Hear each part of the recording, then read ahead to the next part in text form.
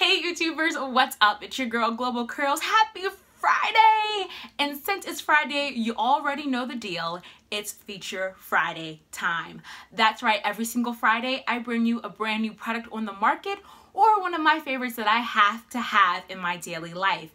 And that's the case today because today it is all about the art of fluffing. Yes, for those of you that constantly ask me, Adele, how do you get your hair so big, so volumized? Do I have to have this type of hair? Does my hair have to be really, really thick? The answer, it's no. It's all about the art of fluffing. So I'm going to stop talking, at least about just the art of it, and actually tell you the 5 things you can make sure to do or not do to make sure your hair is fluffing correctly. Now, you already might have figured this one out, but the first thing you need to do is actually go out and buy a pick comb.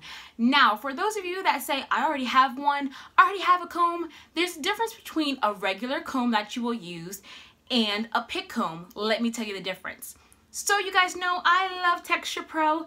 They are a must-have. This is the Wave Maker by Texture Pro. For those of you that enter my giveaway, then you already know how amazing these are. If you don't, please, please, please go visit Texture Pro because they're great. But there is a difference between just a regular comb and a pick comb. 2 different things. First of all, you can definitely see by the shape, they're completely different. This is a regular comb, this is a pick comb. The purpose of a regular comb obviously is to comb out your hair. Maybe this is the way you detangle your hair if you don't use a detangling brush, which is completely fine. But when it comes time to actually pick out your hair, using a pick comb is a lot easier. As you can see, it has a square shape, which makes it for easy access to get right at the roots, which I will bring up in a minute. Also, the handle. This is a lot. You gotta hold it like this, turn it, make sure the angle's a certain way.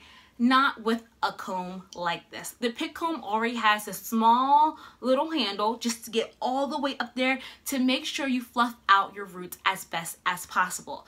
So, not a regular comb, make sure you guys have a pick comb. You can find this at your local beauty supply store or go ahead online and visit one of the online stores. There really is no set pick comb. Just make sure you go ahead and get one that looks like this.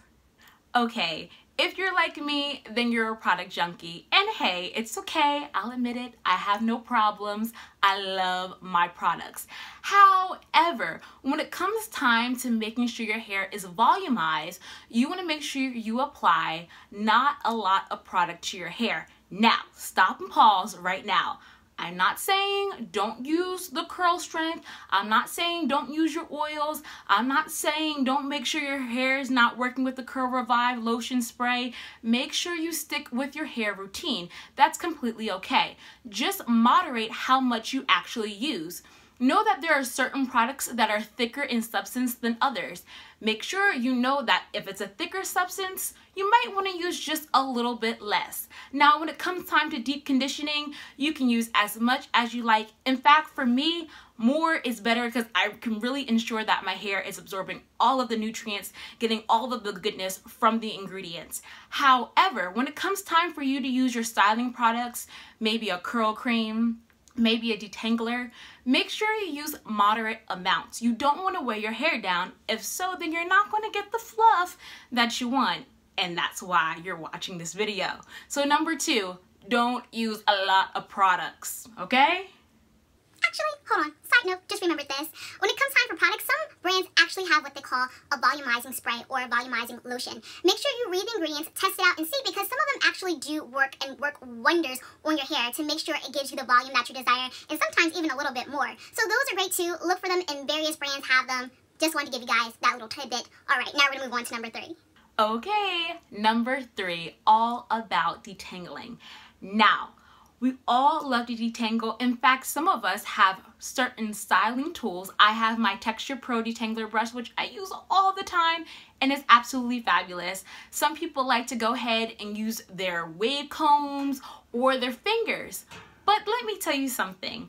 Detangling is not just important to make sure you have great curls. It's also important when you're thinking about volumizing your hair.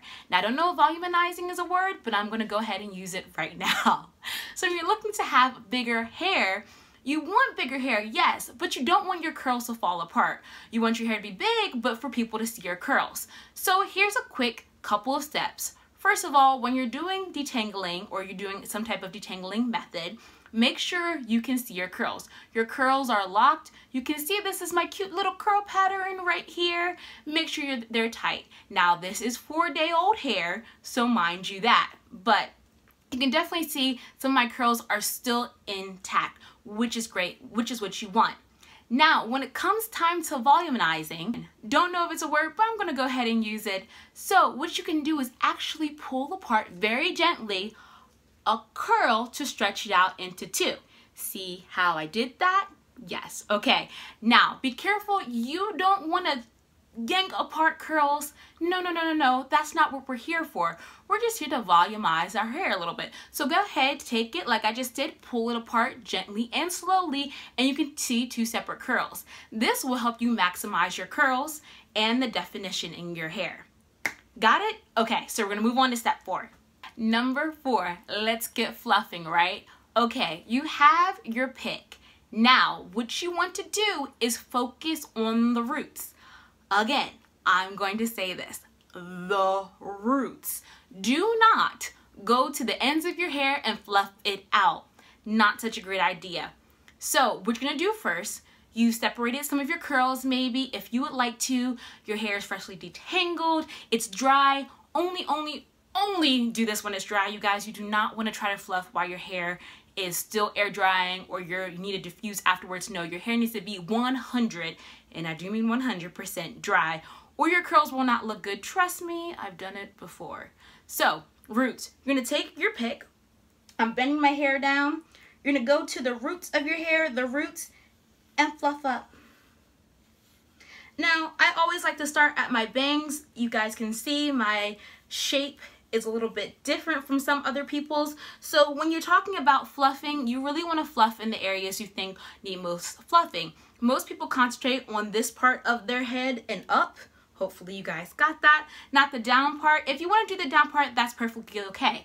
This is what you're going to do. Separate so you can see your roots and go ahead and fluff there too. Now you can see I'm only doing it at the roots. I'm not taking curls and scraping it out. That's not what you want to do. You still want to have your curl pattern at the end of the day. You just want to have volumizing hair. So make sure you start at the roots, not at the ends. Now, I have to go ahead and stop here and say that sometimes, maybe just a little bit, I actually do at the ends, but it is only on my last day. So this is my Saturdays when I want my hair very volumized, and I know Sunday is my wash day, so it doesn't really matter how it turns out tomorrow, but sometimes I just take a little bit and just gently and slowly volumize it out. Now don't do it like this. Gently if you want the bottom. I don't recommend it unless tomorrow is going to be your wash day, but just want to give it out there. All right, moving on to the next one. Okay, number 5, leave-in conditioners. That's right, leave-in conditioner sprays, that is. Now, when it comes time to go ahead and volumizing your curls, of course you want your curls to be volumized, to look wonderful. Sometimes you also put oil in it, but leave-in conditioners are actually going to be your best friends. Let me tell you why. First of all, you want your curls to be a little wet. Now, when I say a little, I don't mean go ahead into the shower, into your bathtub, into the pool, and then get out and try to fluff. Please don't do that, and if you do, don't get mad at me because I'm telling you not to do it right now. What I am saying is that sometimes when you want an extra fluff, your hair needs a little moisture. It needs to be wet just a little bit. Leave-in conditioner's purpose is to give you the moisture, but to also make sure your hair is not just going to get fluffed out and have all of this dryness to it. It's going to moisturize your hair as much as possible. So basically, after you have your pineapple style down, whatever style you have in the morning, you're gonna spritz your leave-in conditioner all over your head. Not too much, just enough just to feel a little wetness in your curls. Take your comb pick and just fluff it out. And you go about your business. simple and easy. Now, I don't recommend using a curl cream or some type of thick substance because you don't want to weigh your hair down. Again, you don't want to do that because your curls won't turn out well. You just want a light spritz, a light mist. If you don't have a leave-in conditioner, first of all, please go get one. Second of all, you can just use a little bit of water. And when I say a little bit, I mean put your hand under the sink, fling it out, and then just go like this.